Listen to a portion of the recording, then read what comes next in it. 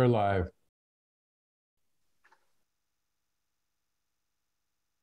Thank you. Good morning, everyone. This is the Belmont Middle and High School Building Committee meeting number 161. Today is Thursday, June 22nd. It's 8:15 on this Thursday morning. My name is Bill Lavallo. I chair the committee. And thanks to Belmont Media and Jeff in the background, we're coming to you through a Zoom meeting. I will go through some procedures and then we'll start the meeting.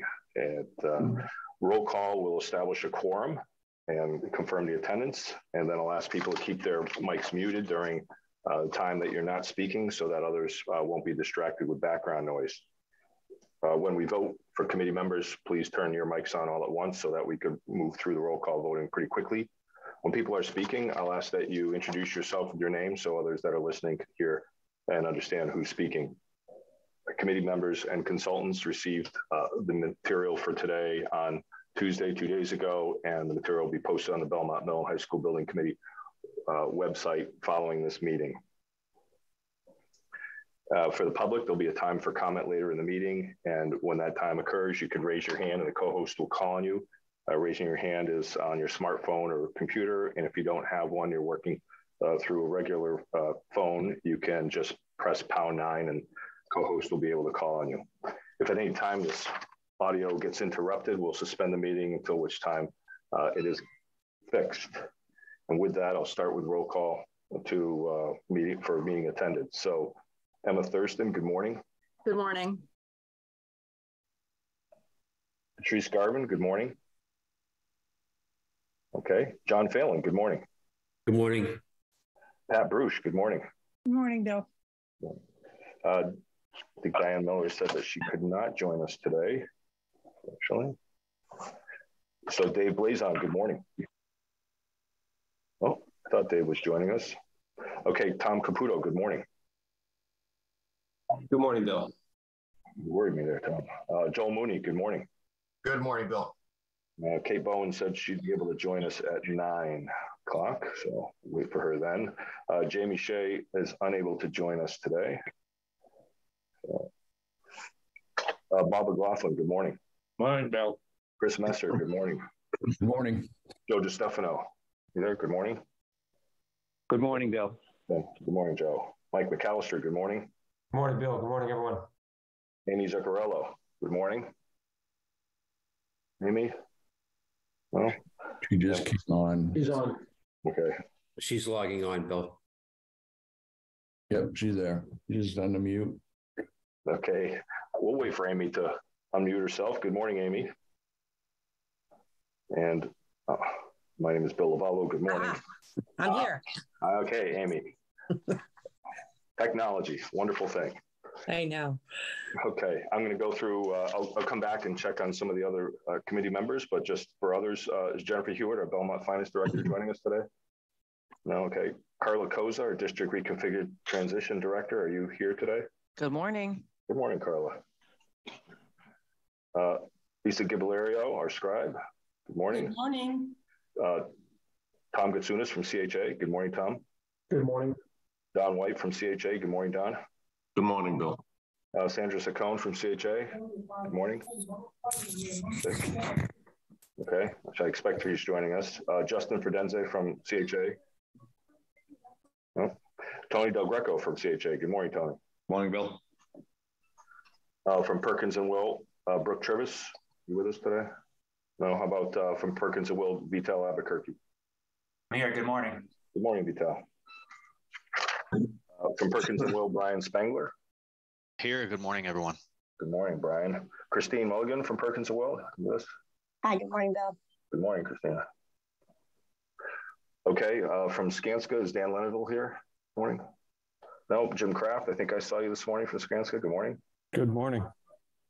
And then Mike Morrison. Good morning. Yep. And I guess we have a couple other people that are joining us from Skanska. Jeff Firestein. Morning. Good morning, Jeff.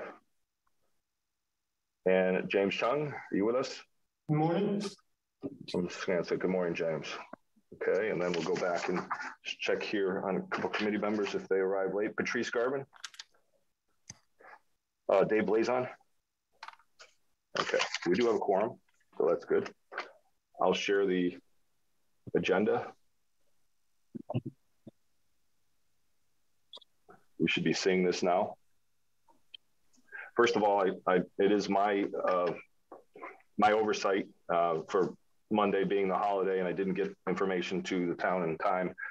So we scrambled Tuesday morning to make the 48-hour notice, and I appreciate people accommodating the 8:15 start. That is not a new time for us.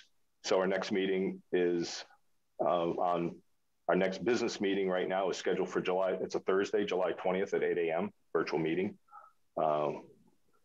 Today we're going to review and approve meeting minutes. We got 2 meeting minutes to approve.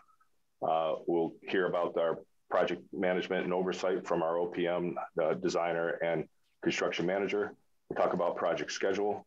We'll get an update on costs. We'll discuss some pending changes. We'll review some pending change orders, and we'll hopefully approve a prime contract change order for this month. We have a couple of moving vendor POs, purchase orders that we need to approve to keep the project going. We'll have an adjustment in designer services, an amendment that we would like to approve today. We'll pay some bills, several bills, 13, I think there are total. We'll get a construction update. I put this in here, but I don't think there's any content for our open meeting law complaint to discuss today, so I won't be discussing that. We'll hear from Belmont residents and any new business, and hopefully we'll conclude right around 10 o'clock. As I said, our next building committee meeting is Thursday, July 20th. And if we schedule something before then, I'll let you know. Any questions on the agenda from committee members? Okay, hearing none. Our next item on the agenda is approval of meeting minutes. And I will say that last month we had this in front of committee members, but Bob McLaughlin wanted to take time to review the meeting minutes from April 28th. Bob, I did not see any comments from you. Do you have any further comments on these meeting minutes? No, move approval unless somebody else has comments. Any other comments from committee members? Okay, we do have a motion for approval. Do we have a second then? Second. Okay, all in favor, committee members, please turn your mics on for approval of meeting minutes from April 28th. Emma Thurston? Yes. Okay, Patrice Garvin? John Phelan? Yes. Pat Bruce? Yes. Dave Blazon? Yes. Yes, you're here. Hello. Tom Caputo? Yes. Joel Mooney? Yes. Bob McLaughlin? Yes. Chris Messer? Yes. Joe DiStefano? Abstain. Mike McAllister? Yes. Amy Zuccarello? Yes. Okay, Bill Lovallo, yes. Thank you. And here's our next set from our last meeting. That was May 18th, Thursday, May 18th. I did not receive any comments from anyone. Are there any comments or edits proposed by committee members? Okay, Bob, not hearing any? Hearing none, I move approval meeting 160. Second. Okay, all in favor? Emma Thurston? Abstain. John Phelan? Yes. Pat Bruce? Yes. Dave Blazon? Yes. Tom Caputo? Yes. Joel Mooney? Yes. Bob McLaughlin? Yes. Chris Messer? Yes. Joe DiStefano? Abstain. Mike McAllister? Yes. Amy Zuccarello? Yes. Bill Lovallo, yes. Thank you. Okay, if you're still seeing the screen, we'll go to our next item on the agenda, which is project management oversight by our OPM, our designer, and our construction manager. And I think that we can go through this pretty quickly, but I'll turn it over to, is this you, Don or Tom? Tony. Tony, I'm sorry. Go ahead, Tony from CHA. Bill, can I just jump in for a second? Yes, certainly, Dave. I need to clarify something. I actually was not at the last meeting, so I needed to vote abstain in that meeting minutes. I apologize. Thank you, Dave. That's why I write in pencil. Okay. Go ahead, Tony. All right. So a lot of the activities are the same as they are, from month to month. We've completed our collaborating with Scansco on the summer work schedule. as we're in summer slammer work right now, running 2 shifts. EV charging station coordination with Belmont Light, and then there's some new out in the field, the sports field grading, the irrigation system installation. They've been planting trees on the phase 2 side as well as sod. So the soccer field is now all have grass in it. Everything else for oversight for site work is basically the same as it was last month. Okay. Any questions from committee members? Bill, can I just take the opportunity to say publicly that while the sod is down and looks great, people should not be walking on it. People should not be walking their dogs on it. Kids should not be playing on it. Let's let the grass have a chance to grow for the benefit of the entire community for the future. Good point. That goes without saying that if you were doing that, you were crossing the construction fence, which is another big problem. So, it's on the other side of the construction fence. But yes. Okay. Perkins and Will update. This would be, I think, Brian. It is. Yep. Good morning again, everyone. This is Brian Spangler with Perkins and Will.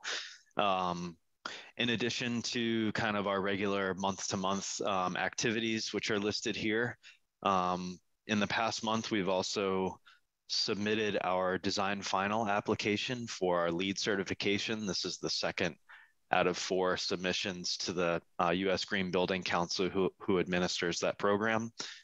So that's a great milestone. We've also been working with Skanska to develop an affidavit schedule, which was sent out to the team this past month. And our efforts are just increasingly focused on occupancy for the start of the school year in the fall. And Brian, can you explain to people that are listening what you mean by affidavit policy or procedure and what an affidavit actually is? Yeah. Sure. So anytime a new portion of the building is ready for occupancy, the building department, in order to issue their certificate of occupancy, requires us to submit an affidavit from ourselves and also all of our consultants, electrical, mechanical, and so on, to basically, for records, state that the building is safe and constructed to the best of our knowledge per design. Per the code. And so to get there, and I think folks might remember this from prior TCO efforts, but to get there, we really work closely with Skanska, communicating things that we see on site that need to be addressed. And those items could include accessibility issues, life safety systems issues. So we're there. We'll be on site regularly, as we always are, 2 to 4 days a week, communicating with Skanska on those items leading up to the middle of August. Thank you, Brian. Any questions from committee members? Okay, so Skanska, I think this is you, Mike. Want to provide your, this would be more of your construction management oversight. Correct. Most of these activities are similar to what you've seen. Our focus in May in particular was really on phase 2 punch list and preparing for the summer work we're currently underway with. I think the biggest, just to kind of piggyback on Brian's update, when Brian and his team are doing affidavits, that triggered those dates, and the targets for those affidavits triggers activities for us and our subcontractors to deliver to Brian and his team to be able to do those affidavits. So it's taking the checklist that's produced by Brian, making sure we have all of our ducks in a row and a good work plan to achieve all of those milestones to then hand off to receive those affidavits. So that's a big piece of us closing out a project in general. But with the phasing work in particular, it's a little challenging. We can't get to some of those things until some critical work is done. So it's really handoffs, scheduling, not by week, but by shift. And that's a lot of what we've been doing in anticipation of this summer. So really kind of zeroing in on shift by shift schedule for executing this work. And just to put all this in a package for committee members and those that are listening outside of committee, this project, as you're winding down with phase 2, so getting to substantial completion, the building of a building requires construction documents. That's what are being followed. That's what's being followed. Those consist of drawings, specifications, and directives. We call them construction directives. There are over 1,000 drawings that were bid at the beginning of the job. I can't remember exactly, but I think over 6,000 pages of specifications. Mike, you probably have a better handle on that since you've been living in them. And I think over 900 construction directives. I'm not right off too far. So there's a lot of all this information that gets that when Brian says affidavits, it's attesting that all of that packaged together is what's the team is responsible for. So a lot of information on the project. Any questions from committee members? Okay, we'll move on to our next item on the agenda, which is schedule. It's shrinking. Mike, it's shrinking. I guess that's a good thing.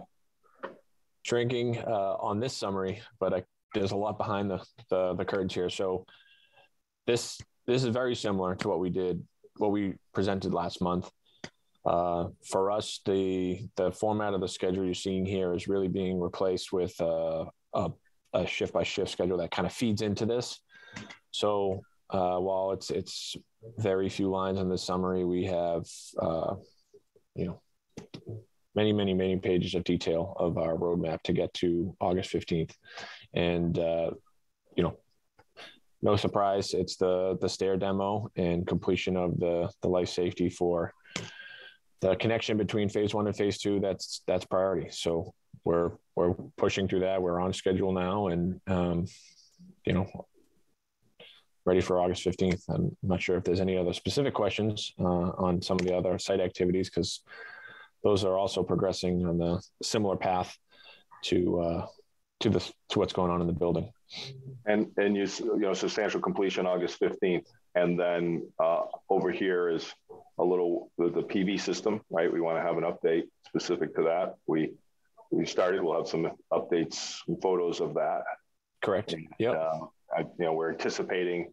People say, when are you going to turn it on? Well, there's not quite sure on that magic date yet, but we know that we're assembling and we're testing and we're certifying, and then we're working with Belmont Light.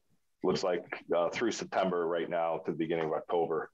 I don't know if that October 4th is a date you're saying we could turn it on, but there are other people that have to weigh in on that.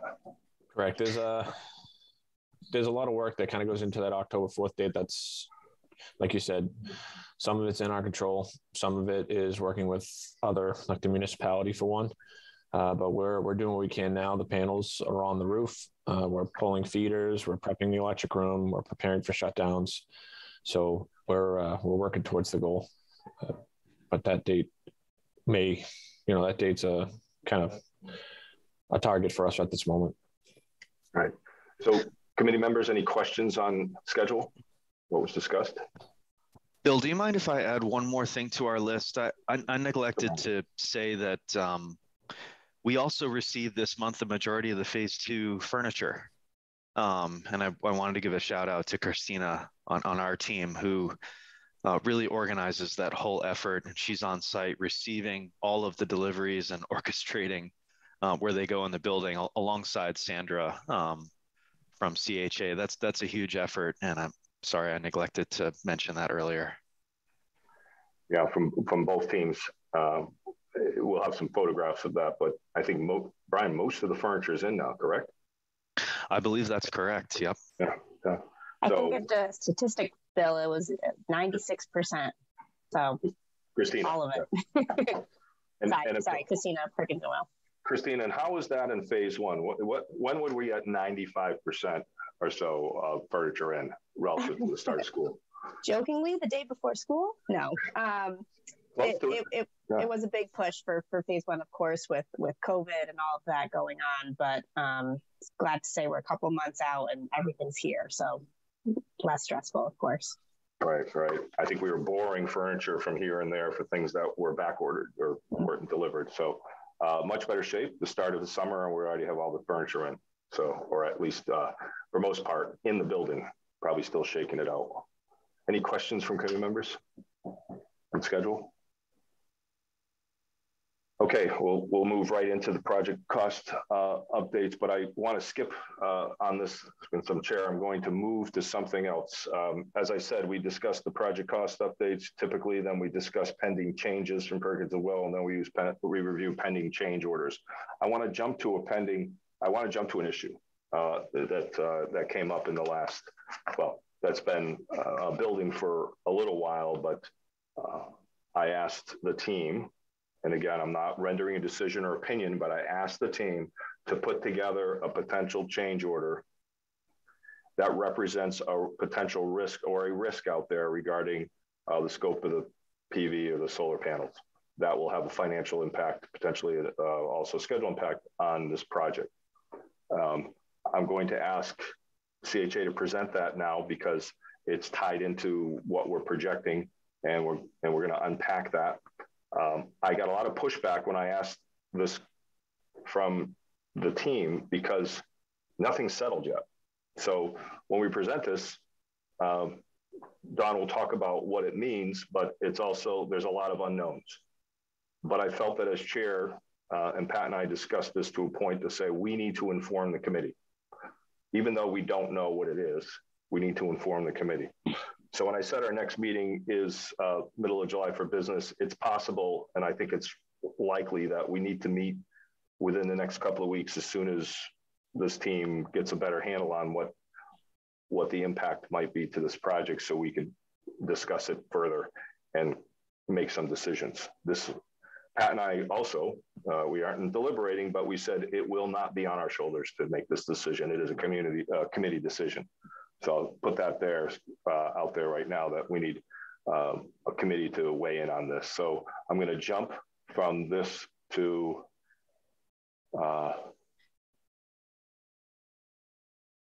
there it is. Yeah, PCO. So potential change order 933. So Don, I think this falls in your court. Right. Don White from CHA. We've been addressing this issue related to the PV scope over the last 2 months. Effectively, we've had trouble with the racking system and how it stays on the roof. The goal of the project and the specification was written that a ballasted rack system only was the intent of the project. And what that means is the racks that sit on the roofing system, directly on the roofing system, and the panels sit into these racks, and it's either at a 5-degree or a 10-degree tilt. The intent was to ballast these. And what that means is there are pans built into these racks that they put concrete masonry units, conventional concrete blocks, typically 4 inches in thickness, and 2 blocks per rack to hold the panel rack system down onto the roof so it doesn't blow off during a wind event. We've been working, as Skanska has been, with their subcontractor, Griffin Electric, and they have a supplier that provides the racks for the project. And it was becoming effectively impossible to create a ballasted system only to hold the racks and the panels down onto the roof.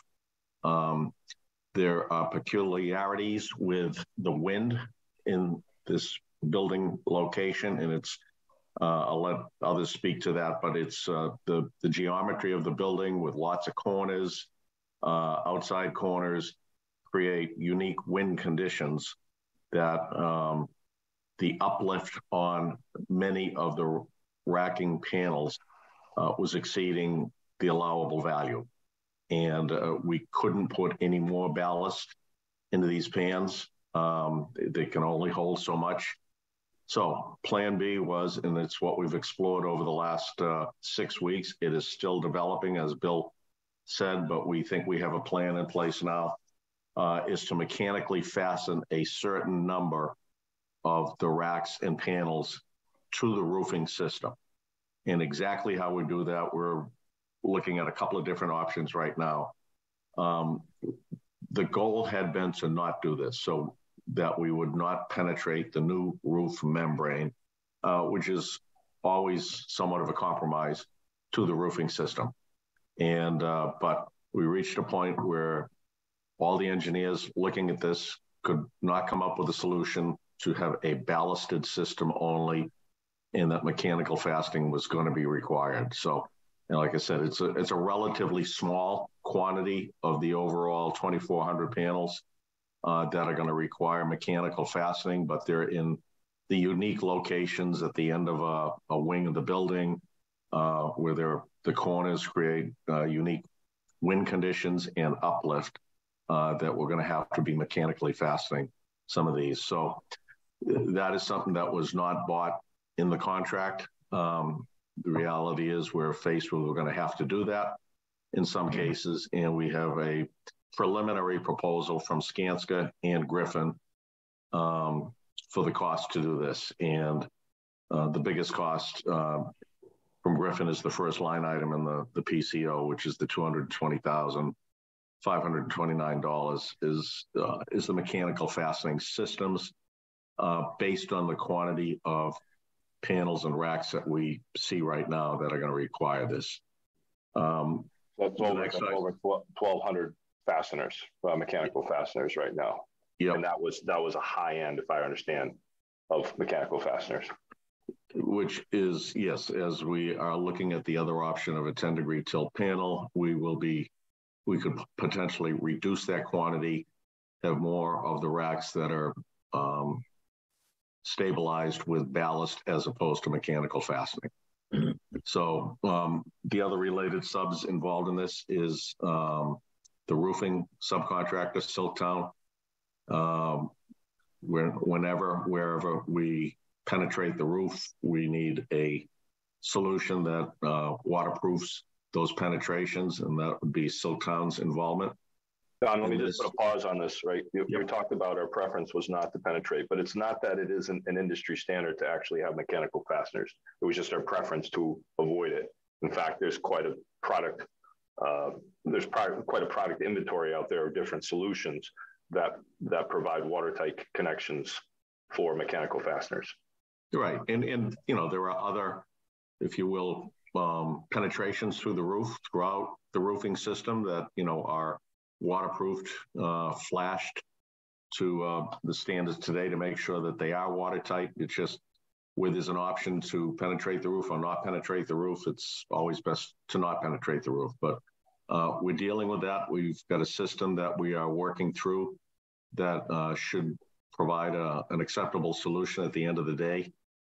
We still have some details we're working out. We got meetings today, tomorrow, next week to finalize these solutions to get the right racking system in place with the right quantity of panels and a solution to hold these panels down onto the roof that is acceptable to everybody. So this is a big ticket item that we had not anticipated. We are at a preliminary value of $337,303, and this is preliminary until we work out all these details. And as we go to looking at the monthly financial report, it's obvious that this has eaten up the majority of the contingency that was left at the following meeting. Okay, so thanks for that oversight. I might ask for Skanska to provide any input, but right now I see Bob McLaughlin's hand up. I'm sure we have quite a few questions. So Bob, fire away. How many panels are we talking about that have to be fastened? What percentage of the overall solar array is involved? So Mike, I'd ask you, we got, this is based on 1,200 fasteners, and I didn't know how many fasteners is that per rack? I can develop that in the next 30 seconds. I'd just rather, if we could take 5 minutes, I can get you the real number rather than taking a stab at it. That's a prelude to my next question is, if it's not a tremendous amount, have we also considered as Plan C, eliminating those panels? How much do we lose? I mean, we're looking at $337,000, and so we should look at the cost effectiveness of spending $337,000 if we're only losing 4 or 5% or even 10% of our solar panels. It may be a financial decision to just eliminate those panels. I suspected, Bob, that that's something that the committee wanted to at least put out there as far as our due diligence or evaluating this issue. Yeah. But it's more than 10%. There must be other questions from committee members. So this cost is really a first pass. As a matter of fact, it says draft on here. I was going to take it off because we never have draft, but in all fairness to Skanska, they pulled some numbers together without really fully having a solution. So I left draft on. Don, take a little time to explain what you meant by 10 degree and 5 degree. Sure. Yeah. The basis of design established by Solar Design Associates had a racking system that tilts the PV panel on the rack 5 degrees off of dead level, and that allows better exposure to the sun. But with a 5 degree tilt rack and panel, the amount of ballast that we can put under the panels is limited because the 5 degree tilt only brings the panel up so high to allow a limited number of the concrete blocks I was talking about that go into the trays on the racking system. With a 10 degree tilt panel, which is what we're concentrating on right now. We've got a layout for that. We're trying to refine that. The tilt increases from 5% to 10%, which means the high end of the panel is higher, further off the roof, which allows more room for ballast trays and concrete blocks to go into those trays. So what it provides us the opportunity to have fewer mechanical fasteners, and getting back to the original intent, to have a ballasted system for as many of these panels as we can. Now, that being said, we still know, even if we go to the 10 degree tilt system, we are still going to have some mechanically fastened panels in the odd conditions I was talking about at the end of the wings and where we have high wind conditions. It speaks to what Bob was saying was, but how do we reduce those fasteners? And this is one option, which is to add more ballast, tilt the panels more. There's an advantage to tilting the panels in one aspect, Bob, right, is that they have higher production rate. At 10 degrees, they have a greater exposure to the sun, and they produce about 5%, 4 to 5% greater output per panel with the 10 degree tilt than with the 5 degree panel. So one of the drawbacks with 5 degree versus 10 degree to begin with is that you generally need more space for a 10 degree tilt panel because when you're laying these panels out end to end, the fact that a 10 degree tilt panel is up higher off the roof casts the shadow to the next panel behind it. And so it has to be spaced a little bit further apart. So several variables are being studied right now. Can't tell you when all this will be. Well, I've asked this question, but I didn't get an answer because I don't think it's that easy. When we'll have the best solution in place that we could come back to the committee. So I'm going to ask the committee to get a little patience here, that the team could do their due diligence, and as soon as the information's ready, I'm going to work to schedule a meeting. It would just basically be this topic to move forward, get some direction so we can move forward. Because when I talked earlier about the October 4th and Mike was kind of a little vague about it, Mike was being kind. This has an impact on that October 4th date. We need to make a decision, move that forward. Chris Messer, your hand is up.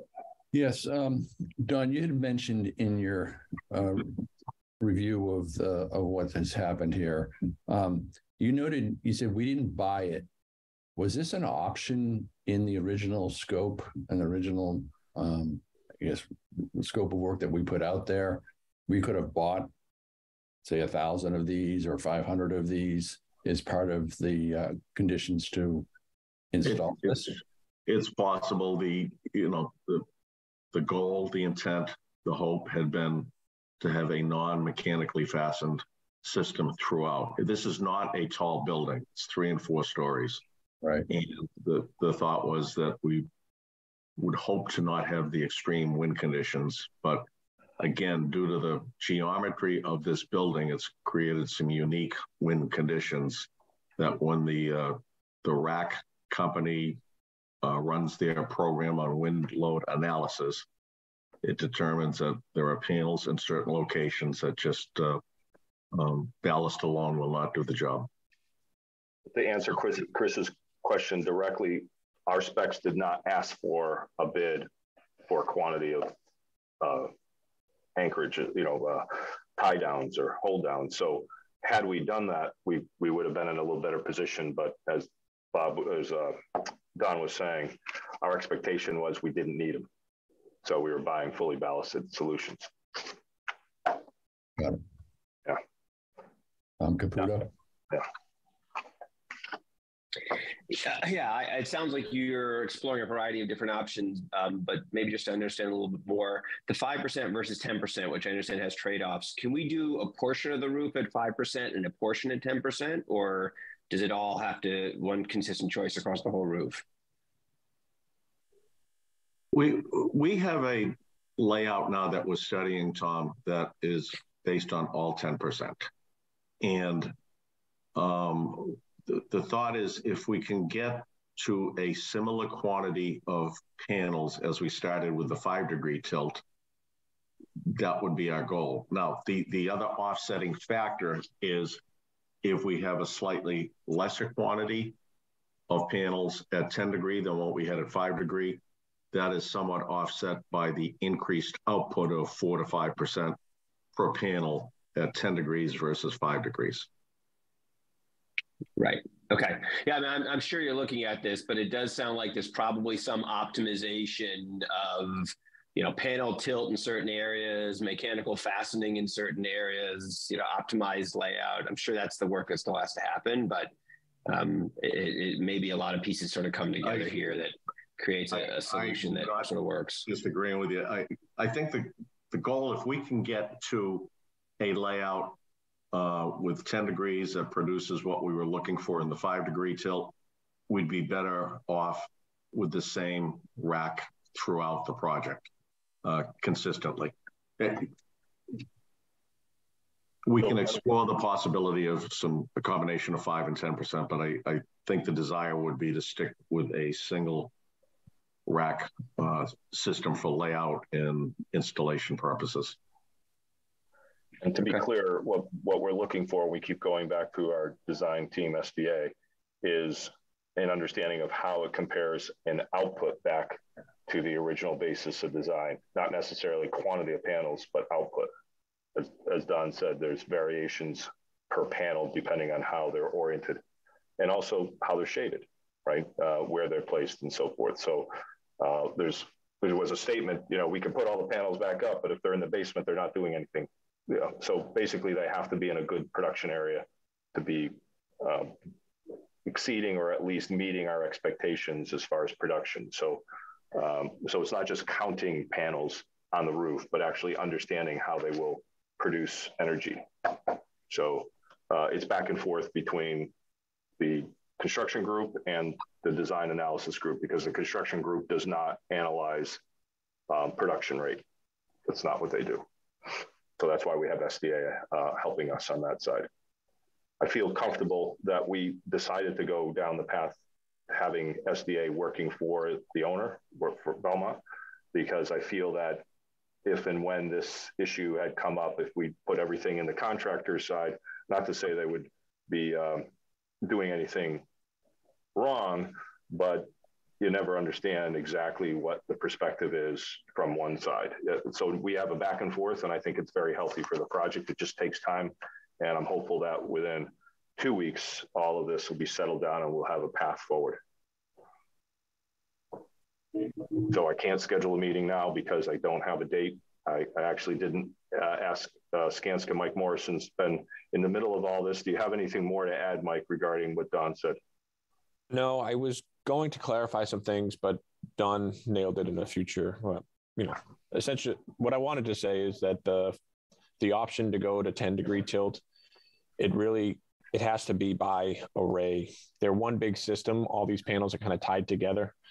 So the options of fine tuning are kind of limited. We can't pick this one panel that has an attachment and change that one panel to 10-degree because they all kind of work together as a system. So it's that whole system would have to change to 10-degree, which means the spacing would have to change. So it's, we've been doing a lot of the analysis this group has been talking about to try to fine tune this plan. So I think that a lot of that's been said. So unless I can answer any questions they might have, but so, we have quite a few other things to prove today, talk about. So I want to move back. This is important. I suspect that I'll be reaching out to the committee to schedule a meeting in about 2 weeks, work around the holiday, but it's important. Keep in mind that this has to be approved. I want to add one more thing. And so that October 4th date is out there, but we also received, might as well talk about this now really quickly. We received notice from Belmont Light about 2 months ago as well, that the infrastructure is not entirely ready to receive our PV system and that we need to make changes to protect the Belmont side of the network. We brought to the committee a switch, SDL switch, and that's an additional one. We already had one in room, so we're putting another one in to help this relay condition that we need to add. We don't know when that switch is coming in. We can't turn this on. We can't interconnect this to the network or the grid, Belmont Light, until we have the switch. We also have to put in another few components on the transformer. Belmont Light is doing that. And again, we have to get those components in hand, and we're still waiting on the schedule for that. So there are other pieces on the other side, not just the racking, that have to get in place. And that schedule, we don't know that yet either. So it's in our budget. We've talked about it a little earlier, but what we haven't talked about is we still don't know when all that will be ready. So, and it requires a building shutdown. So you can imagine if we're past August 15th, now we have to work with the school department to figure out when we could shut the building down electrically to put these in. Likely it'll be a weekend, and I think that we could find the right time for that, but we'll just have to work that out when we get the date. Bob McLaughlin, your hand's up. Yeah, very briefly, and I'm not an engineer, but there are some amazing adhesives these days. As you explored the possibility of essentially gluing them down with one of these super adhesives. So that's Plan C. We are. It could be Plan B very soon when we do some testing. Yeah. No, we are looking at that. We're looking at all the fastening system opportunities. And if that is a realistic solution, given the uplift on any particular panel, that might be the better way to go. So it is part of the analysis that we are doing. And if there are limitations on that, we may have a combination of anchors as well. Yeah, I mean, adhesive underneath the existing roof.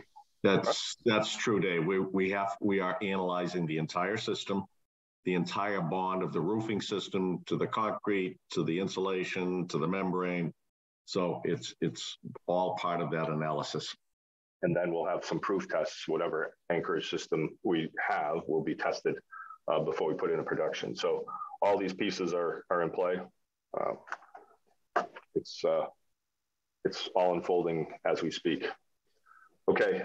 Bob, I think you don't have your hand up anymore. So Don, we'll jump back to the project's update. And I think financially, this number, I'll just remind you that we just talked about, and I'm just looking for my cursor. Here we go.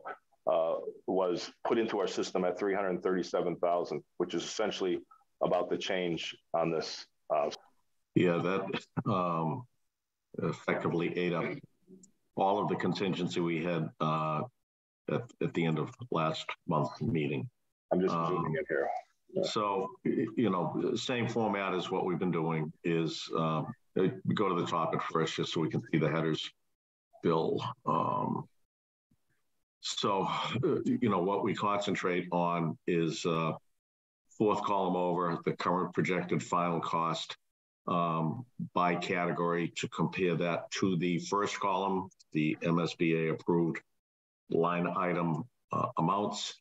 And most of these forecasts have held true over the last couple of months. We continue to look at these to see if there's any opportunity on reducing the projected costs, but we're pretty much the same as we were last month, except when we get to the construction line items, which includes the PCO that we were just discussing. So a little further down, okay, I guess to the next page, Bill, we're going to go. Yep. Okay. So the current exposure forecast for final construction cost is the $257,155,239, and that is inclusive of all the additional costs to the project. It's all the original GMP, the change orders approved to date, the additional potential costs that we've been looking at, and we'll show that on the subsequent sheets. But this is the biggest major change from last month, and that's because it includes the cost for the attachments for the racking system. Okay, so we'll just go through the summary then. Update. Yep. So as we've done last couple of months, I adjusted the total project funding to start with the MSBA approved amount of $295, $159, $189, and added in the supplemental funding that became available to the project, which is the COVID CARES Act, the COVID ARPA funds, the additional funding that was funded out of ARPA for the allowance, the alternate number 2 for the PV panels, which allowed us to put the panels on the F-wing that were originally excluded, and a small rebate on the builder's risk insurance. So that takes the total available funding, factoring all that into 296, 817, 613. And fourth column over, which is what we've been just talking about and concentrating on, is the projected cost, everything in other way, Bill, there you go, is $296,813,513. That shows a small amount of contingency left of $4,126. So it's a big hit from where we were last month, where we are exploring the options to reduce that cost if that is possible. But that is where we sit today. So if you remember where we were, I'm just going to pull this up for committee members. Yep. We were hovering around 350, and that's what we kind of wanted to be last month. Yep. And if you take the 337 out of that, that's essentially the chunk that you have left. Here's 4,000 plus or minus 2,000. So we're at a challenge right now, and certainly we need the team to continue to work and squeeze and find solutions that are more cost effective for Belmont. Just a quick update back to this page, Don. We have reimbursements from MSBA totaling $68.5 million roughly. Yeah, that's through, I guess it's propay number 60. We got that information updated. So they will be stopping the propay at about 95%. And that I think is 95% of the 80, which is somewhere around 76. So we still have propay money coming in for several months than I could presume. Correct. Yeah. We are at 95, almost 96% of our original initial taxpayer burden. And the total project complete is a little over 96%. So we're tracking pretty close here. Yeah. That's on total construction cost value. Yep. Any questions from committee members? The rest is backup. I don't think we'll spend much time on it. So all the backup is what feeds into this couple of pages of summary. Other than the big issue we talked about, the team has been doing well tracking changes. We're well into the demo. We're going to hear about that. That's there. All the unknown potential summary. We'll talk about that next month, but we should have all the unknowns really well uncovered in the next couple of weeks. We'll get into that a little further down. So if there are no questions or comments, we'll go on to some potential pending changes that are out there, or at least pricing options. And quickly, Brian, is this you or Vital? Sure. Yep, this can be me. So as I mentioned every month, this list ebbs and flows with things that come up mostly on site unexpectedly at this point. So I typically don't go through any of these individually, but if anyone has a question, happy to elaborate if needed. Yeah, really high level. We're reviewing the kiln exhaust and connection for in the art room, and there may be a potential coordination with the 4-inch exhaust duct. Art room sliding panel wall doors. I think we're adding some small pulls on those, so a little architectural item, but it's going to make it more effective to move them. We have a little bump out in one of our partitions, right, to get the proper space for a handicap stall. And then finally down here, we did recognize that some of the dispensers for toilet paper were in the handicap stalls were too far away from the toilet, and they're going to be mounted a little closer. So this one is small things, which is good, other than the big one we talked about earlier. Any questions? Any members? Okay. Yeah, Bob, go ahead. Bill, I mean, so we got $400 left for contingencies. Are these three items going to eat up that $400, or are these somehow in an allowance? We're still waiting for pricing. I would say, honestly, I think we'll have more than 4,000, but these potentially added up would be more than 4. These are pricing, by the way. We have to still make decisions, but I suppose they will crest $5,000, $4,000 if you add them all up. Then shouldn't we also, at this juncture, be thinking about what can we save some money between now and the end of this project by cutting something out that isn't as essential as these things that we are eating up our contingency? All worthy of a discussion, yes. I mean, these haven't been issued yet, but they're, I know. Yeah. So, I agree. Yeah, the art room sliding panels, poles are very small issue. I mean, if we just Vital, Perkins, well, just to add a little detail, maybe Mike could. We want to be specific with these. I think a couple of these already have some exposure line items in the exposure log for the art room poles and the stall on the first floor, which I think is going to zero because it's concept for in another PCO. So specific to these, there's some already in the exposure log. Good point. Great. But we're always watching this, Bob. We're up being transparent regarding, just what the team is working on. When they're priced, it's a price to make a decision, right? That's why they're PRs. If they're CCD, you have to make that, and both of these 480 and 42 are code related. And as Vital said, at least one of these, I think this one up here, ambulatory, that's captured somewhere in our budget already. Matter of fact, I think this solution is less than the budget, right, Vital, that we had captured earlier.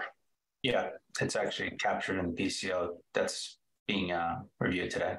Yeah. Okay. Let's move on to those then. This will be Tony. These are 3. We've already talked about 1, so there'll be 2 potential change. PCO 913 is related to an RFI 1850.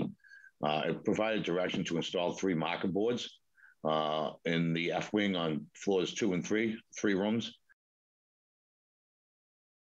So this is the price to install those 3 boards. And this is not a nice to have. This is just a need to have in those classrooms. Yep. PCO 924.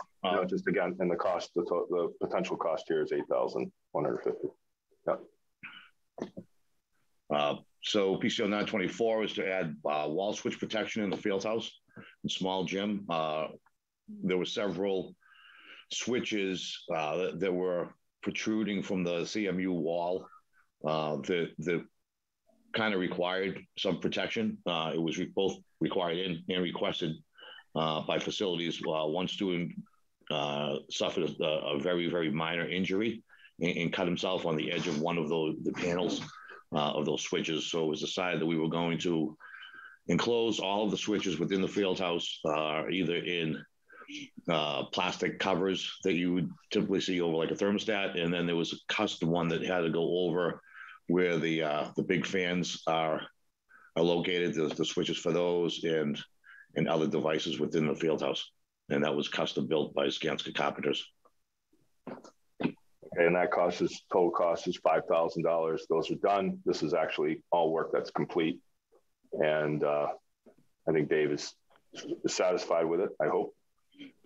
So any questions for committee members on these? Are not approved. These are under review right now. So they're not coming to committee for approval. However, well, we talked about this one. So however, we'll move then on to change order, prime contract change order number 53. That is coming to us for approval. There are 28 items here. Several of them are zeros. Some of them are negative. I think this is actually an odd change order, and that it actually is giving credit back to the project, but these are project changes that were worked on for quite some time, some decisions committee members made as a committee we made a while ago that are now ready for approval. And I'll ask Brian to go through probably about 8 of them, but probably around the 5,000 or higher. Bill, just as before Brian starts, as Vital again, just want to reiterate and maybe anticipating maybe Bob's question previous in this one, but the PCOs that are still in review that you just mentioned or reviewing are also on the exposure log. They're already accounted for, even though they haven't been approved yet, and we're still reviewing the cost and all that. And everything on this list obviously is also already on there. So these are already accounted for in the overall. Right. Everything we presented today is accounted for in some form or fashion. The only thing that's not are the pending changes, and those have, they're also being priced for a decision. Okay, Brian. Okay, I'll start with PCO 905. The cost in this PCO is to provide a precast concrete block and boulder protection, vehicular protection for the emergency generator, in lieu of the screen wall that we had originally documented. And just wanted to note that the cost here is offset by an $80,000 credit we received for the original design for that screen wall that was previously approved in PCCO 35. Moving down to PCO 897, this is a credit of a little over $220,000. This credit came out of several landscape and site-related revisions. Some of those revisions included an additional planning screen for 2 above-ground switchgear locations at each of the main entrances to the campus off of Hittinger and Concord Ave. We reduced the height of some sports netting for the Phase 2 baseball and softball fields. We removed a masonry wall base detail for the backstops for baseball, softball, and we substituted we substituted concrete for asphalt on some of the walkways, and all of these changes had been previously approved and reviewed by the committee last year. Moving down to 915 R1, this is another credit of around $5,600. This was a reduction of some area drains in the practice basketball courts that are kind of between one of the new middle school wings and the field house. The drainage just wasn't required there to the extent that was originally shown. Moving down to PCO 903, the cost here covers the installation of a new scoreboard for the softball field and the associated third-party engineering required for the foundations for the board. The contract documents originally called for the salvage and reuse of the scoreboard that's currently installed at the playing field west of Harris Field. That scoreboard will remain. And so, again, the cost here is just for the installation labor and the third-party engineering required for the foundations. The cost for the scoreboard itself is actually captured a little bit lower here in this PCCO. Hey, Brian, related to that, because I spent a lot of time on this last week, the biggest piece of this is the new structural steel framing systems for both the softball scoreboard and the baseball scoreboard. They're fairly elaborate, and that is probably the biggest cost within this. Thanks, Don. Moving down to PCO 854. This PCO reflects escalation cost in PV materials that occurred between the original PV bid, which was in October of 22, to when alternate number 2 was accepted in January of this year. PCO 885 R4, cost here is to modify the depth of what they call alternate ambulatory stalls, which are accessible stalls that are a variation of the larger standard accessible stall. And this came out of further review of discrepancies actually between the federal and state accessibility requirements. So this affects 6 stall locations, and the cost here also includes, it does not include modifications to the wall tile and wall finish that may come as a result of this revision. Those will be tracked separately on a time and materials basis if needed. PCO 904 R1, which is a credit of around $130,000. The credit here reflects the removal and decommissioning of ground well scope that was originally allocated as the supply source for the irrigation system. When the first of 2 scheduled wells were dug on the phase 2 side, the well yielded a very, very low amount of water. So the decision was made to instead feed the entire irrigation system off of the municipal water supply. So there's, within this $130,000 net credit, there's an add actually to decommission the well that was dug. And there's a credit for obviously not having to dig the second well, and also some electrical scope that wasn't required to be installed. PCO 882 R1, cost here is to procure a new scoreboard for the softball field, as I noted earlier. Again, the documents originally called for the salvage and reuse of the scoreboard that's west of Harris Field. And so this cost here is just to procure the scoreboard itself. PCO 889 R1, this is a credit of around $106,000. And this is the credit for which the committee has previously reviewed and approved. It's a credit for the removal of several wall graphics in the middle school. And that rounds out the list for items either in the 5,000 plus or minus direction. And as always, happy to answer any questions about any of the others. So are there questions for committee members? The total here is actually a credit back to the project of $331,503.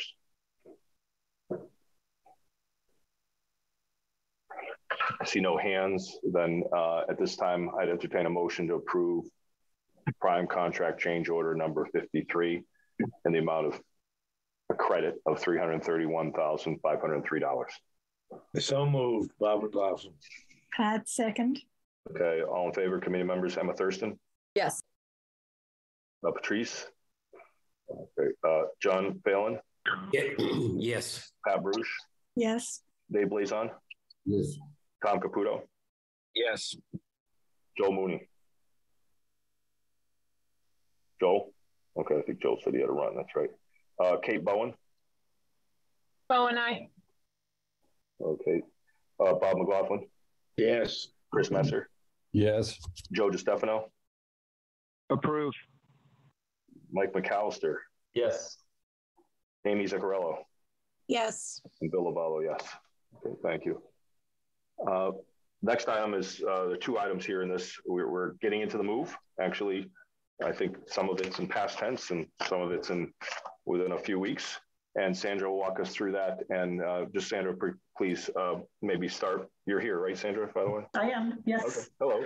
So Hello. maybe you could, before we get into the change, just kind of really quick, an overview of what is going on with the move this summer, or what happened already. Okay, so we have had a move already happened that was took place last week. It was an internal BHS move for folks that had been moved in previously to the phase 1 area who are now being relocated to their permanent homes on the phase 2 side. Sterling was the company that we actually had performing that move. They had a move that they had also taken care of last summer, was part of the splice moves that we had. And there was a remaining balance in their original PO. So we were going to have, so we enlisted them to provide this particular PO, this particular move for the internal moves prior to the bigger Chenery move. As a result of the balance that was left on their previous PO, which was just under $6,000, we did walk them through. I did do a walkthrough with Sterling for the internal move that just took place last week, and I asked them for a proposal, and this is the proposal that they provided. It was a few $1,000s more than what was remaining in their previous PO. So what we're asking for is we will need to increase their existing PO or have a new PO for the total amount of $2,723 to make up the difference for what's remaining in their previous PO to what the new proposal is for the move that took place last week. So that move did take place. It was successful. It was a lot of work. There was a tremendous amount of furniture that was being moved. They earned every penny of their $8,000 here. And, you know, we were down to the wire in terms of moving some of the largest rooms with the heaviest furniture and also the most crates and materials because we were moving all of the art spaces. So, you know, I'm glad that we've had a remaining balance from a previous move where they were extremely efficient and we had monies left over.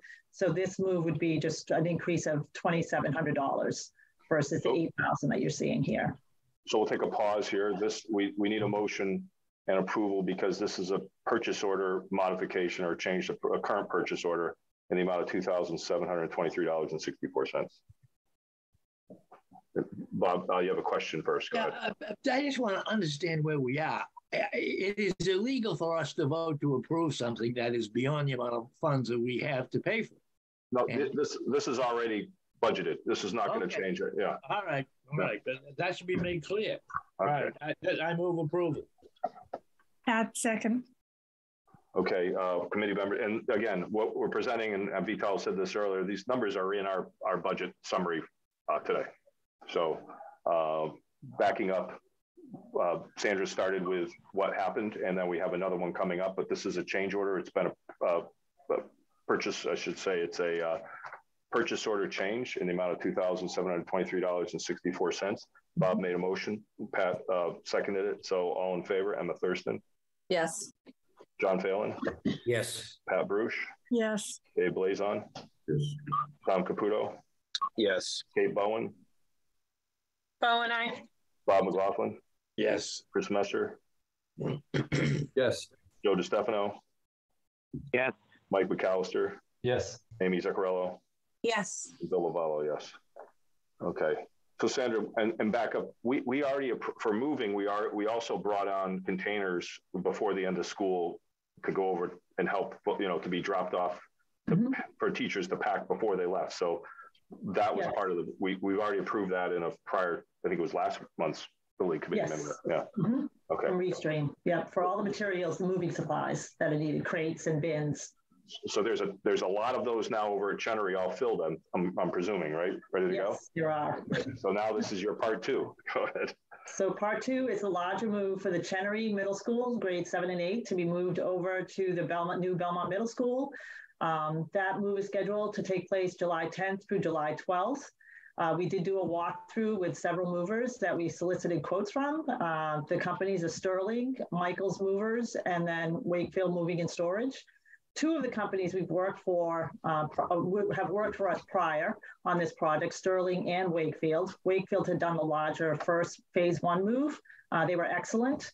But we put out for quotes, and the result of those quotes is here. We received a quote.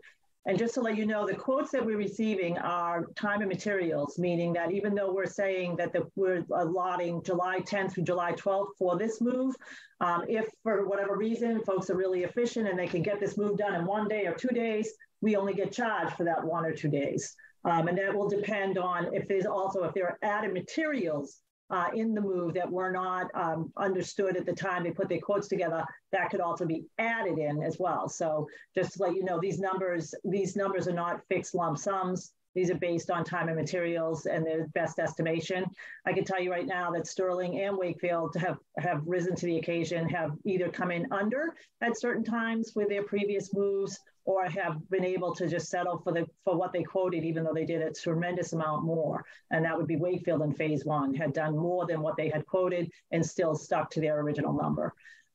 So Michaels is the one company that I'm not familiar with. I do see their trucks a lot in the Cambridge area. They say they work a lot for Harvard and for MIT. And they do a lot of also high-end residential moves. Their quotes was a little bit different than what we received from Sterling and Wakefield, different format. I think they're used to doing different types of projects. And as you can see, their number is much lower than Sterling and Wakefield because they are allotting a much smaller crew size and also only 2 days instead of 3 days. For this move, I also asked for an alternate number. If the movers were to be expected to move materials from 3rd floor of Chenery down to the 1st floor, meaning we would have to use the elevator in both locations, both at Chenery to move materials down onto the trucks. And then, of course, we're going to be using the elevator when we get to the Belmont Middle School. And so I asked for if we had to relocate things from the 3rd floor to the 1st floor on Chenery, I need an alternate price for what that would be. And the one company that did not provide that alternate price was Michaels. And they also did not provide me with a price that if they exceed the 2 days, what would that cost be if we needed them to come back with a truck for another day. They kind of said verbally that, we would honor, the $399 an hour that we would charge. And that's overall, that's not just an hourly rate that I'm saying for the crew, but overall rate. But we don't have that in writing. So that's where I consider them a risk. And because they didn't provide the alternate quote, that I consider that their quote almost incomplete. But that's to be, so the recommendation from CHA is for Sterling, who comes in with a number of $23,673. They've laid it out for a 3-day move. Again, this is time and materials. If they can complete this move in 2 days, they would only charge for the 2 days. This is just assuming, worst case scenario, what maximum they think they would need is the $23,673. And again, we have also Wakefield had done the same. Wakefield's numbers higher probably because they remember what happened in phase 1 where they ended up moving a lot more. So they're just protecting themselves a little bit here. But there's an enormous difference, I think, between the phase 1 move and this move that we're doing now with Chenery, just because we're not moving to a lot of different locations temporarily, and we're also not moving furniture at all. So it's much more straightforward. So hopefully, either Sterling or Wakefield would be able to come in well under their number that's quoted. Questions from committee members, and certainly, there's a big difference between Sterling and Michaels, but I see your rationale, and sometimes you could just say the bids are non-responsive, even though he gave you a number, because they're just really not paying attention. So Superintendent Phelan has his hand up.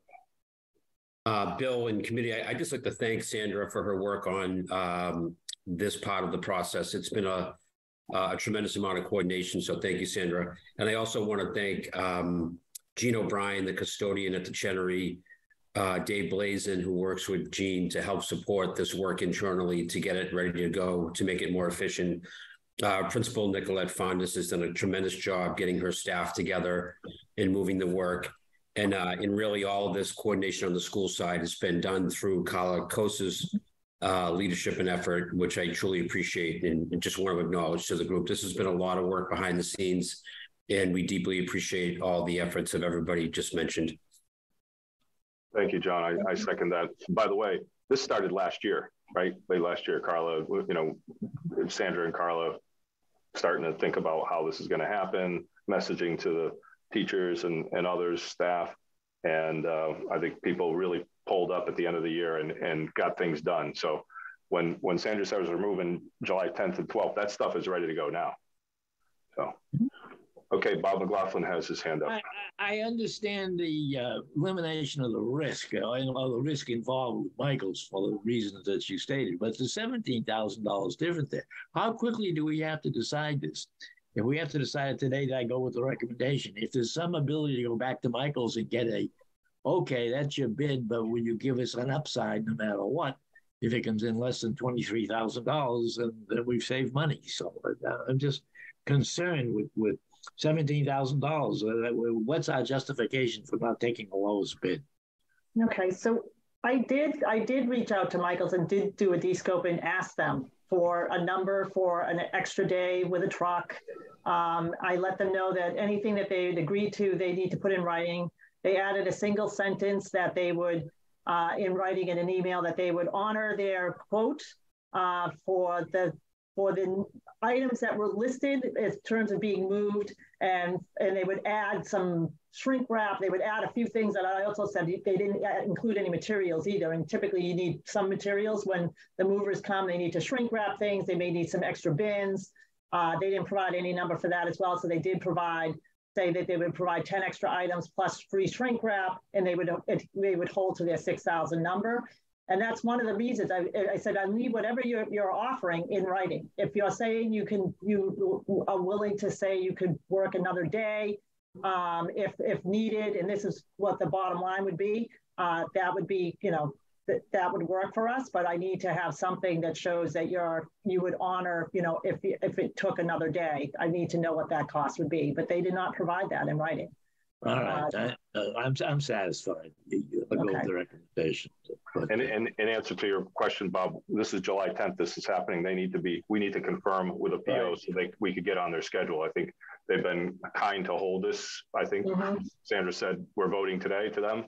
But I do think that if we delay this, we're going to be missing a date potentially. Too much risk. Movers are busy in the summer. Sandra finds out. Yeah, it's very. Sandra, I just joke, but Sandra told me she moved, I don't know, 9 or 90 times in her life. I think after this project, she probably won't move again, but okay. So there's a motion, or I'm sorry, there's not a motion yet, but we would need a motion to approve the recommendation made by CHA for retaining Sterling to move the Chenery Middle School to the new high school, Belmont Middle and High School for a total of $23,673. So moved, Bob McLaughlin. Add second. Okay, all in favor, Emma Thurston? Yes. John Phelan? Yes. Pat Bruce? Yes. Dave Blazon? Yes. Tom Caputo? Yes. Kate Bowen? Bowen, aye. Bob McLaughlin? Yes. Chris Messer? Yes. Joe DiStefano? Yes. Mike McAllister? Yes. Amy Zuccarello?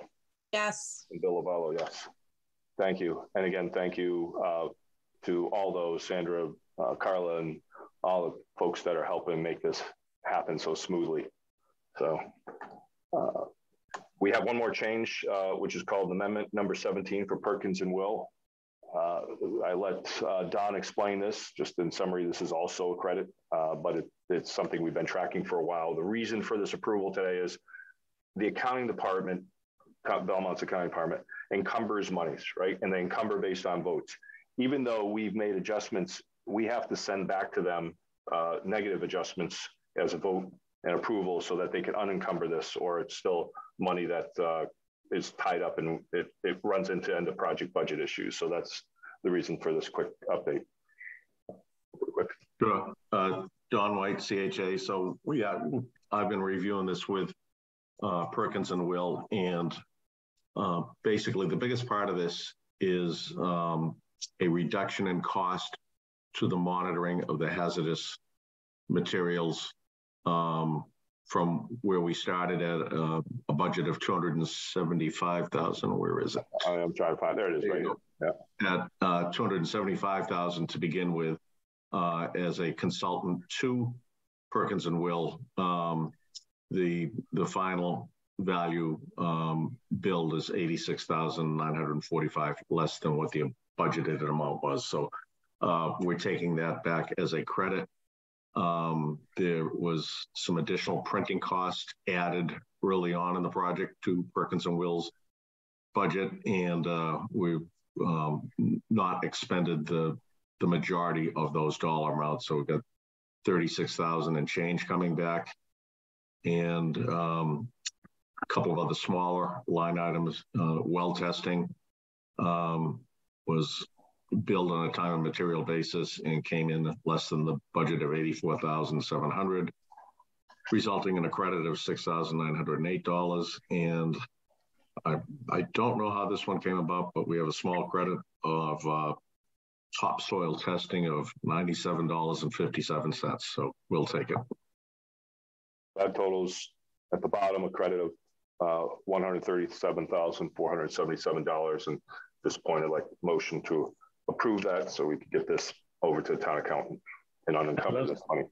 Left to approve credits. So moved. Add second. And Bob, just to make this clear again, this is already in the summary of budget that we have for the total project. Yeah. Okay. All in favor? Emma Thurston. Yes. John Phelan. Yes. Pat Bruce. Yes. Dave Blazon. Yes. Tom Caputo. Yes. Kate Bowen. Bowen, aye. Bob McLaughlin. Yes. Chris Messer. Yes. Joe DiStefano.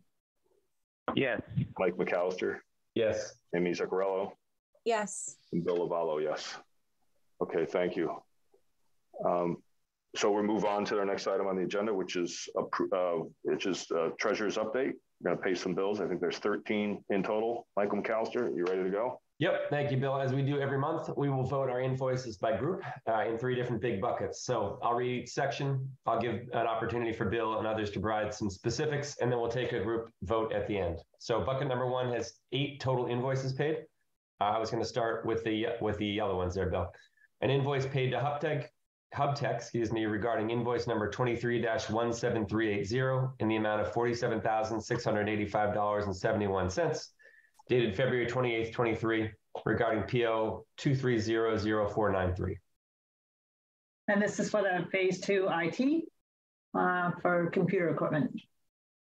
Another invoice to be paid to Hubtech regarding invoice 23-18683 in the amount of $92,107.05, dated 5/30/2023, regarding PO 2300493. Again, this is also phase 2 IT equipment from Hubtech. Third one in that bucket is an invoice paid to LCN regarding invoice 46489 in the amount of $29,300, dated June 12th, 23, regarding PO number 2191. This is for the networking. This actually goes back to their phase 1 PO. So this is completing their work for the networking on that portion. And another invoice to be paid to LCN regarding invoice 46490 in the amount of $75,500, dated June 12th, 23, regarding PO 2300325. And this is the phase 2 networking that LCN is performing. They've completed. Next one is an invoice paid to NEC regarding invoice 92993832 in the amount of $230, dated May 11th, 2023. This is for the phase 2 elevator phone from NEC. Next one is an invoice paid to UTS regarding invoice 105948 in the amount of $3,068 dated 5/26/2023. That's for soils and concrete testing. And the last two are to WB Mason regarding invoice 27950-INV1 in the amount of $341,007.25 on May 30th, 2023 regarding PO 27950. And this is for furnishings from WB Mason, going back as far as their early PO for phase one. This is getting all of the student furniture in. And so this is one big chunk of their phase one proposal. And a second invoice to WB Mason regarding invoice 28061-INV1 in the amount of $59,777.53 dated May 30th, 2023 regarding PO 28061. And again, this is all part of the POs, the larger POs for WB Mason for all of the school furnishings, phase one and phase two. Okay, so are there any comments regarding these 8 vendor invoices that Michael read into the records? And if not, I'll take a motion to approve these 8 vendor invoices as read into the record. Bob McLaughlin move approval of the 8 vendor invoices as read into the record. Pat second. Okay, all in favor? Emma Thurston. Yes. John Phelan. Yes. Matt Bruce. Yes. Dave Blazon. Yes. Tom Caputo. Yes. Gabe Bowen. Oh, and I. Bob McLaughlin. Yes. Chris Messer. Yes. Joe DiStefano. Yeah. Mike McAllister. I'm a yes. Amy Zuccarello. Yes. And Bill Lovello. Aye. Okay, next group, All right. Mike. Here is bucket number 2, which has 3 invoices to be paid. An invoice to Anderson and Krieger regarding invoice 147215 in the amount of $2,849 dated June 16th, 2023. That's ongoing consultation regarding the project changes. An invoice to be paid to CHA regarding invoice number 38840-51 in the amount of $132,000 even on June 2nd, 2023. The monthly draw for our OPM. An invoice to be paid to Perkins and Will regarding invoice 200412 in the amount of $103,606.75 dated May 25th, 2023. And that's our monthly draw from our design team. So these are 3 professional services. Do we have any comments or questions regarding those as read into the record? Hearing that. Was that a comment? Nope. Bob. No. Bob. Then hearing none, move approval of the 3 professional invoices as read into the record. Okay. All in favor? Emma Thurston. Yes. John Phelan. Yes. Pat Bruce. Yes. Dave Blazon. Yes. Tom Caputo. Yes. Kate Bowen. Oh, and I. Bob McLaughlin. Yes. Chris Messer. Yes. Joe DiStefano. Joe. Okay. Mike McAllister. Yes. Amy Zuccarello. Yes. Bill Lovello. Yes. Okay. And here is the final bucket, bucket number 3, which only has 2 invoices to be paid. An invoice paid to Skanska regarding invoice application number 55 in the amount of $1,418,380 even, dated June 1st, 2023. Okay. And the next one, I'm going to go back and review these in detail, but I'll let you read them into the record. Yep. An invoice paid to Skanska regarding application number 56 in the amount of $807,914, dated June 1st, 2023. So we neglected to spend a little time on this. Don, are you still there? I'm here. So we have 2 invoices from Skanska this month. We break them up into 2, right? Maybe you could explain what we're doing here. Sure. Which one do we have here? Okay, this is the regular requisition. Yes. For work through May 31st. This is all activities on the project less the PV work. So the net payable amount, which is what Mike just read in, is $1,418,380. And like I said, it's all work that took place in the month of May, except for the PV panels. So we've separated that out, and this is the other rec. This is the second requisition within the month of May for Skanska. This is strictly the PV work. We've separated the accounting. It just keeps things cleaner. This is an item that MSBA does not reimburse for. So keeping the accounting separated makes it a lot easier. We've done that with the change orders as well as the billing. So the net payable amount for the PV related work in May is $807,914. Okay, and just stepping back a bit, this contract sum to date, as we've read in earlier, $256,745,000. Total spent to total completed and stored to date is this 247,777, 773. We should play the number 7 today.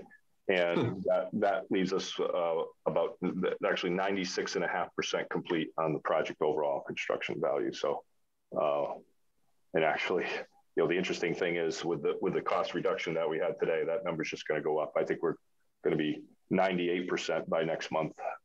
And so closing in on where we need to be. Any questions? I'm going to go back. Any update on pursuing any of the grants that are available for solar power? I do have an update. Can I make this approval, Bob, and then we could actually? Yeah, I move approval of both Skanska applications. Pat, second. Okay. All in favor? Emma Thurston? Yes. John Phelan? Yes. Pat Bruce? Yes. Dave Blazon? Yes. Tom Caputo? Yes. Yes.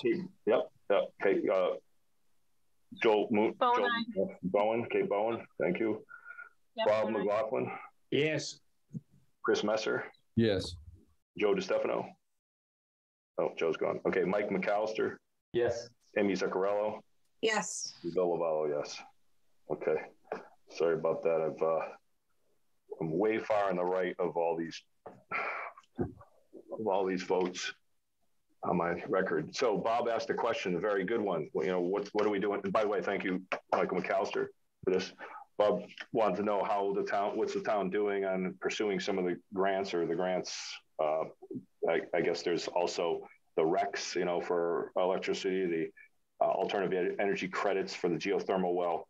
So we know that Patrice Garber, town administrator, and town finance director Jennifer Hewitt have been working together with Dave Blazon. We've had, I think, check-ins with our team. I think, Don, you're working on setting up another one for the AECs. They've retained a consultant for that effort, Bob. NextGrid, the same consultant that we used for our design review. So that effort is going forward. Okay, I can't report on it, but I know that they've got put people in place to help them achieve those goals. The other part was the Inflation Reduction Act grant, and the town has retained a consultant. You know, we worked a little bit on our project side to sort of get some guidance, but clearly that's something that the town has to pick up. So they've retained a consulting firm called Morse. I can't remember exactly. I think they're a legal team that just does grants, and they know. It was impressive. We actually had a meeting with them this week and gave them some information as of yesterday, and they're getting started on evaluating and understanding the position that Belmont's in to receive a pretty sizable grant based on this PV installation. So I'm proud of what Jennifer and Patrice are doing to sort of help the town receive some of those, grants and credits that we talked about for years prior, benefiting the town based on what we did on design and the money that we invested in this project. So that's about all I could do. I know Jennifer and Patrice are not on, so I can't go into much more detail. Bill, does that come back to us, or does it go to the general fund of the town? General fund, Bob. Those grants that are written are based on the user end, so that's not us, right? So, and as a matter of fact, there's two ways to approach the grant, and I'm not an expert in it, but one is to look at upfront costs and go after it that way, and the other is to look at your savings and consider it the grant. You know, how much you're saving and how much you're not spending in electricity because of what we're doing. I hear from the professionals that most times people go after the upfront one versus the long term. If you were looking at what you're saving, it actually takes years to pull that information together. So they're going to look at it both ways potentially and make the right decision for Belmont. But it's not coming back to us. We kind of discussed that earlier. I think we knew that quite well. But what we can do to help, I think, is important for the taxpayers. So, any other questions? That's a good one. I have one more section in the agenda to give to Mike Morrison at Skanska, and that's the construction update. So let me pull it up. Mike, you still there? Yep. Okay. New look for your slide deck there. Branding team. So there you go. This outlines some of the work in May that we completed.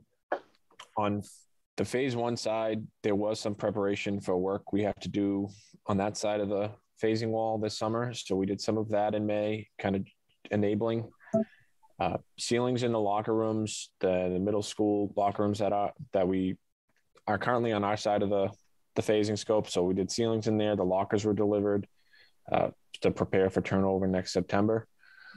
On the phase two side, a lot of punch list and a lot of commissioning. So as you heard and we'll see, the furniture's in, the areas of punch listed. Now it's kind of falling back and completing the punch list and doing all the mechanical and building envelope commissioning responses. So that effort's ongoing, and we were doing that in May. On the site, the field development was ongoing, curb installation was ongoing, hydro seeding, fencing, fence posts, and sports equipment were all part of the work we're doing on the site. So that's pretty much the update for May. And June is kind of what we've been planning for the past 6+ months, in more detail at least.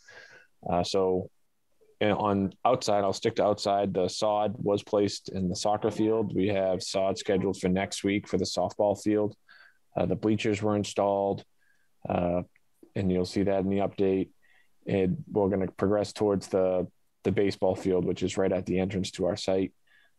Finish landscaping around some of the non-athletic field areas beyond the curb line was put in place. The fence along the retaining wall, really gearing up to wrapping up the site work by, end of July. So this is a picture of the D East facade. So the big curtain wall you see on the right is in front of the library media center, and that's going to be the main entrance, is right below that where the admin suite is. But this is some of the last piece of exterior of the building we finished up with the metal panel. This is another perspective this is between the soccer field and the softball field, looking back at the school. You see in this picture the sod rolls kind of on the soccer field, and the fence posts are in, as well as the trees on the right. Very dark. Oh, here we go. So this is the irrigation obviously working, and the sod starting to roll out. So this field now is completely sodded, and we're preparing for sod delivery next week on the softball field. Dave Blazon, you got to get your lawnmowers out. This is taken from inside the building. Fortunately, we don't take care of those. Oh, okay. Fortunately, says. One thing I do want to know from this picture, and I know this probably doesn't do it justice, but the piles that we've been managing on the project since I think the very enabling phase when we started our site work are all gone. So that was a huge milestone for us and the team to manage the soils to a point where we got rid of all our piles, didn't export any materials. So that was a big step for us that we checked off the list in June. Yeah, just for the team to understand, exporting materials from the site is a regulatory issue that would start to add up pretty quickly. So the whole idea of changing grades and adjusting was to maintain all the regulatory disposal on site so that we didn't have to truck. And Skanska did it. It was difficult, and we paid for it, obviously, through managing. But I think in the end, keeping the soil on site was the goal that we had. And there are no piles anymore. So drive over by Hittinger Street, that's all gone. Job well done. Yep. And that was a team effort, not just Skanska, right? Yep. We had working with the design team to figure out how to layer in. I forgot what you said a 1/2-inch elevation was, but it was a tremendous amount of soil. Yeah. So we had the last field was the baseball field, and we left flexibility there if we had material that we needed to lose. And for every 1/2 inch was 320 yards just in that field. So we've been able to zero in and kind of negate that risk and get everything to where we need it elevation wise. So it was definitely a team effort by everyone involved. Here's the bleachers. This is the softball field bleachers. This is new install here. Here's a picture of the media center. I think we've seen this in other perspectives. We kind of took some shots last month from the other side, but this is looking back at the bookshelves and some of the wall mounted shelves. Also known as the library for middle school. Here's a picture of a science lab with the tables. Middle school science. Correct. Yep. Right. Another middle school science. Yep. So because their walls are covered with millwork, counters and so forth, they don't have the whiteboard teaching board. So their boards are on roller frames. As you see here, more detail. I want to go back to middle school science. Looks fun.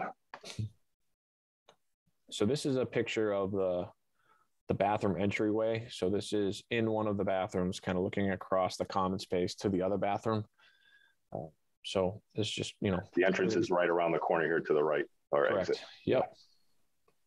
Middle school bathrooms. It's just a director's office room. So we sent you a picture of this stair through last month's update. It has since been painted, and in the background here, you can kind of see the big non-finished looking wall to the left there where Bill's picture is. So that's the challenge. That's what we're working on right now as we speak. But the stair that we're looking at has since been painted. We're, as soon as those walls come down, we're prepped to put the finished space back together. So the middle school stair, we call this, right? Yep. This is just a picture of our protection. So this is one layer of protection. We call them zip doors, but we have zipper access to this space. And then there's another layer of plastic when you get closer to the stair. So as we progress with this kind of destructive work inside the center of the building, we kind of have a layered system of protection to make sure we're not, spreading undue dust dirt to areas of the building that are done, furniture and cleaned. So this is just, we're working within these areas as we speak of protection. So here's the big wows. Yep. Right? So these are the PV panels and some of the ballast material already loaded on the roof. I think we have another picture here of more just to the skylight. And the last picture. Mostly ballast. Ballast block. We also have, you can kind of see a little bit, but all our guardrail and our temp protection, it's all up there. We're ready to get going as soon as we find a resolution. So thank you, Mike. Any questions from committee members? Okay. So at this point, as I said, we don't have anything to update on the open meeting law complaint agenda item that I had. So I'll open this up to comments then from Belmont residents. See if there's any comments. I see Brian Eiler with his hand up. Good morning, Brian. Calling you. Good morning. Thank you. And a couple of things. One is to say that the IRA grant money for the PV is not coming back to the committee is not completely accurate. The committee's already received $290,000 from the select board as an advance on that money. Now, assuming that the additional possible $300 eligible for an IRA debate and rebate, and if it's rebated at the same percentage, we're talking about $77,500. So there's a possibility or an opportunity to get that money advanced from the select board in the same way that you got the $290,000. So something to keep in mind.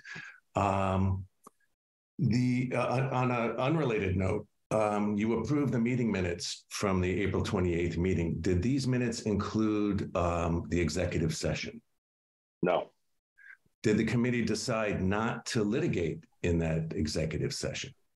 You don't answer that question. Yeah, no, I don't have any comments, but certainly the ongoing issues are potentially ongoing, so don't comment on that. Brian, there's a separate set, but just procedurally, there is a separate set of meeting minutes, and once the issue is resolved, they will become public. Okay, yes, I understand that. If the committee decided not to litigate, then there's no reason to keep your deliberations secret. And you should tell the public now if that is in fact the case. If there's no litigation, you have no reason to keep the minutes and the recording of the executive session secret either. So we would hope that those would be released to the public at the earliest convenience. Thank you. So back to what you said, we're talking about two separate funds, but yes, the building committee did receive grant funding in the amount of $290,000 from the select board. That was pulled from ARPA funds, which it's federal grant money, but it's not the same as the IRA. So that's Inflation Reduction Act, I should keep saying that. So good point, Brian. Yes, we did receive money. It wasn't from the specific that was asked about the IRA grant. And a very good point you bring up, and I'll add to that. When we were discussing with the town's consultant on costs, we asked them, could we add the design costs in on that grant? And they said, absolutely. We said, could we add the changes that we had to make the base building to put this in? And they said, yes. And certainly what Brian's saying is true. The total cost is what they want on the end, and it will include any changes that are layered on. So, and the potential to increase that grant fund grows with, linearly, potentially with these changes. So good point to bring up, Brian, and thank you. Lisa, you have your hand up. Good morning. Good morning. Thank you. I have a question after sitting here. Who on this committee of people, who is the group that are supposed to represent the taxpayers, who are supposed to be the liaisons to make sure that all the what's going on with the development and the construction and the finances as we sit here is looking out to make sure that what's going on the development side is going okay with the town side, that is looking out for this as I sit here and I'm just confused about who is looking out for the taxpayers, because my understanding, or I thought that the school committee, the people, residents of Belmont, not the workers, are supposed to be the ones making sure that everything is above board and that the taxpayers literally are not getting screwed. And I don't see that as the case. So I'd like to know who it is on this committee or that come to these meetings that are actually standing up and looking out for the Belmont residents. Thank you, Lisa, for your question. I think I understand your question. You're saying who represents the town in this overall discussion today, and that is Belmont Middle and High School Building Committee. It's not a school committee, it's the building committee. Building committee in our town is authorized to provide the design and construction oversight to the project and manage the budget. So that's the answer to your question. That committee right now consists of 16 people. I won't read their names, but I did read them during the start of the meeting for roll call. And those are the people that are responsible. So nobody's really specifically on board just to make sure that the taxpayers aren't getting, taken. Is there anybody, because I'm confused about Mr. McLaughlin's role, because I thought he's a Belmont resident, he's on the committee, but yet he seems to be the lawyer for you. Every time something comes up, he tells you, he legally gives you advice. And I don't understand that, because I thought we had our own, it's just a little confusing, and I would like it to be straightened out so that I understand correctly who is actually looking out for me and my money and what's going on. And what is Mr. McLaughlin's role as a legal advisor in this situation? So I'll let Bob respond to that, but let me make it clear that the building committee consists of 16 people, of which 4 are Belmont municipal employees, whether school or town, and the remaining 12 are Belmont residents, including Bob McLaughlin and myself, taxpayers in this wonderful town. So Bob has a legal background. Seems to be a lot of bias. I won't comment on that. I won't comment on that. Right, go ahead. Let me say, of 161 meetings, I've missed 3. So I've been at 158 meetings, and I would say every member of this committee has in mind the well-being and the financial responsibility of the taxpayer. Secondly, Secondly, the moderator appoints this committee with a group of various expertise. There's building people, there is legal people, there are financial people. I happen to be one that has a legal background. I am on this committee to the extent to which I can use my legal ability to advance the interests of this. And when something comes up, such as a completely improper inquiry into executive committee function, when the executive committee matters is still to be held in confidence, I instruct or I advise, I don't instruct, I advise the chairman it's an improper question and shouldn't be answered.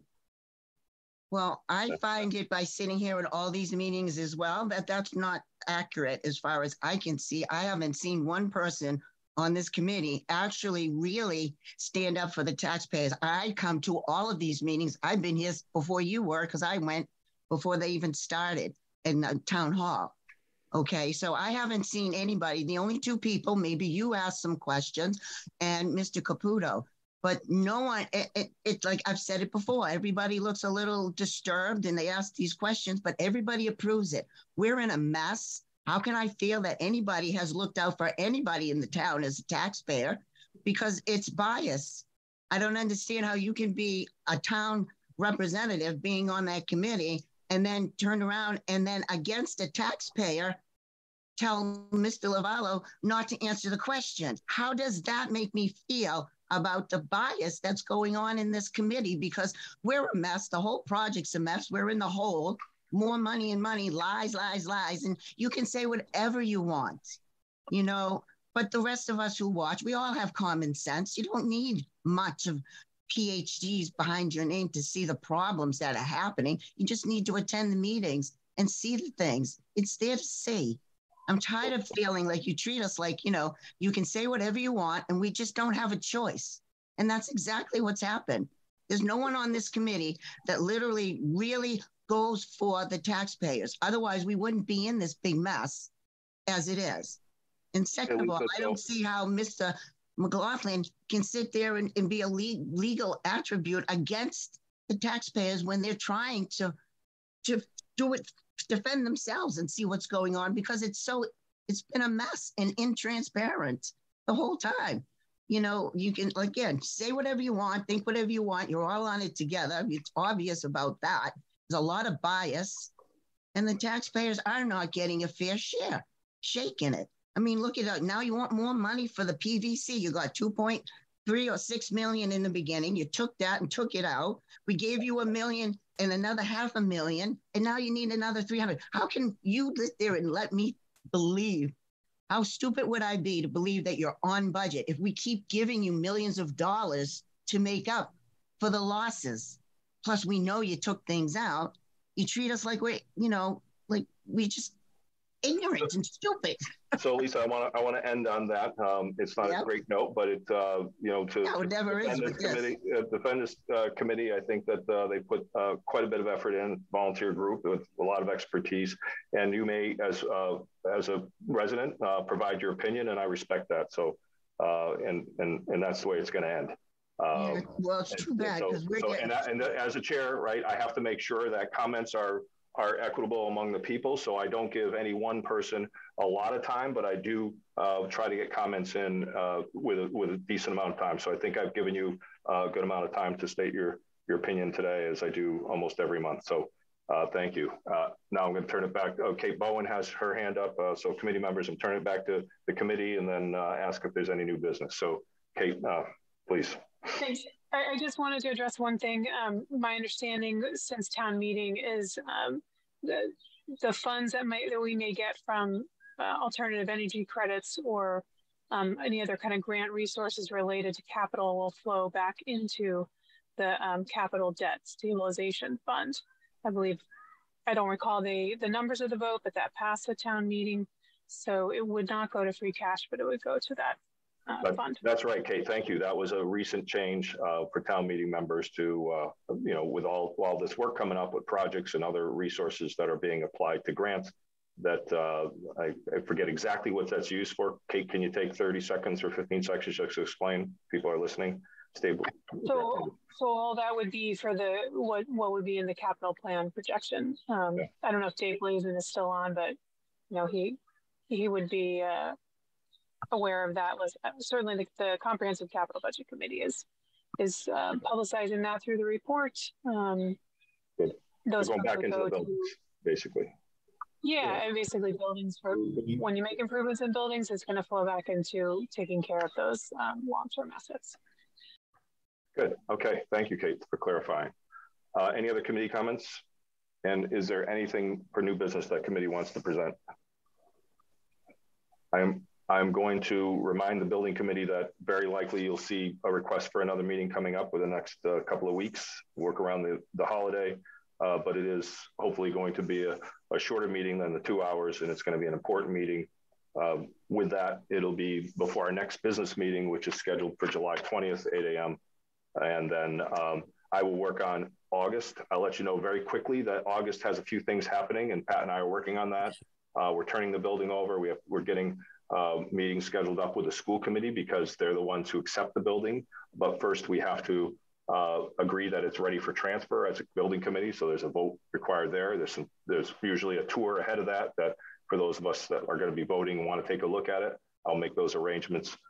So a lot happening in August, and certainly then September 6th is our ribbon cutting ceremony at 8 a.m. That's a Wednesday, and it'll be quite a day for Belmont celebration. So just keep aware that I'll be reaching out to you for this next meeting, which is pretty critical. I don't have anything more. So at this point, I'll take a motion to end the meeting. And you have a motion to end the meeting, Bob McLaughlin. Thank you. Have a second? Bowen, second. Thank you. So folks, happy summer. I hope you enjoy your summer. I'll be reaching out to you soon. This meeting is over. Thank you.